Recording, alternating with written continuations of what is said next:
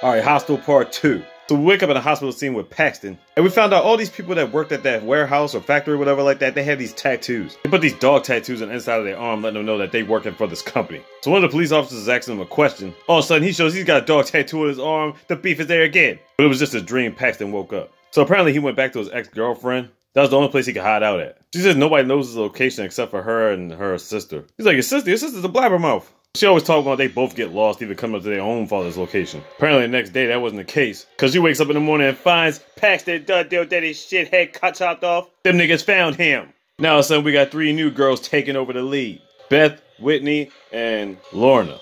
Beth and Whitney are in this class painting sculptures. Lorna's real quiet and to herself, but they're all friends. They were doing one sculpture painting on this lady named Vishka. But Vishka actually ends up talking to Beth later on at the class. And she loves her painting so much, and Beth is like, I would just give it to her for free. So she wants her to share a drink with her and stuff like that. I guess she's gonna hook up with her later. So all 3 of them supposed to be going on this trip, boat trip or whatever like that. They end up running into Vishka on the trip. So she's got a spot for them to go to. They end up going to Slovakia. What resides in Slovakia? The same damn hostel hotel that Paxton and his boys was in the first movie. The manager there takes their IDs and passports to check in. But then we see what he's doing with them. So the last one I tried to talk about who paid these people to kill these people off. What was the incentive for giving these people money to do this? So now here we find out. This guy scans the passports, right? Makes calls and text messages to all these rich people. And they basically bid on these people like it's an auction. Man, it's some wild shit. This guy Dave wins the auction on Beth. So Dave's about to get ready to collect his prize. So the girls get in a room, get situation, then they go to the spa to get pampered up.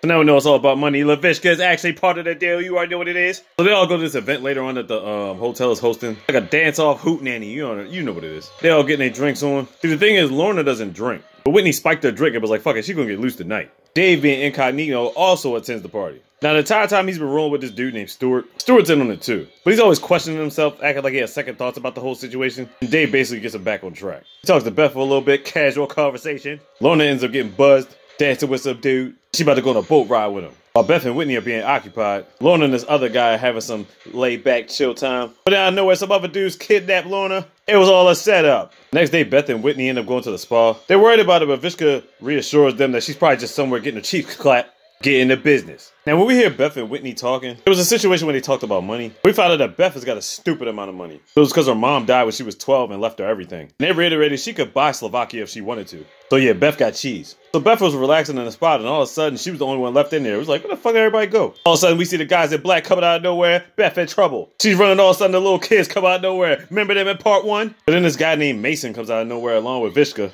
And they quote-unquote save Beth's life.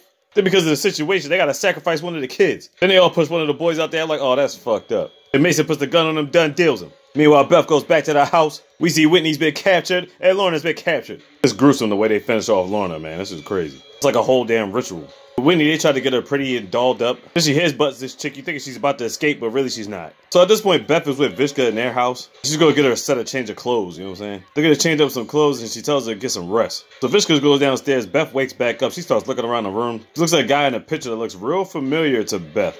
Then she looks outside the window, see the guys in black coming up to the house. And she goes to the bedroom door, and she sees Vishka, realizing she set her up. She tries to hide in the closet. Then the secret door opens up. There's got a bunch of freaking heads in there. Paxton's head is in there too. Confirmed he's done deal. Beth is captured. So apparently Dave had actually paid for Whitney and not Beth. My bad. And Stuart's the one that's going to be going after Beth. So Dave is with Whitney right now. He's like automatically playing with a sawduster. He ends up cutting Whitney's face by accident. It turns out Dave was not the one ready for this shit. So Dave is like, yeah, I did my job. I'm done. The guy's like, nah, man, you got to finish up your contract. So he tries to leave with an elevator. They end up sicking the dogs on him. Dave's done deal dead as shit. You ain't lived up to your agreement, fam. And now Stuart's in the room with Beth. Beth is like, oh my God, what are you doing? I know you don't want to do this. So he gets to the point where he tells her, look, I'm not trying to kill you. If you keep making noise, we're both going to be dead. So he unties her and they try to find a way out. But then he totally flips the script and backhands her out of nowhere. We find out, yeah, Stuart's got an alternate personality. So when his alter ego comes out, oh yeah, he's about that action. So how's Beth going to get out of this? So Stuart goes on and on about his wife and all this stuff. And she's like, well, what would your wife think about all this? He shows her a picture. It turns out his wife is actually Vishka. Like, what the fuck?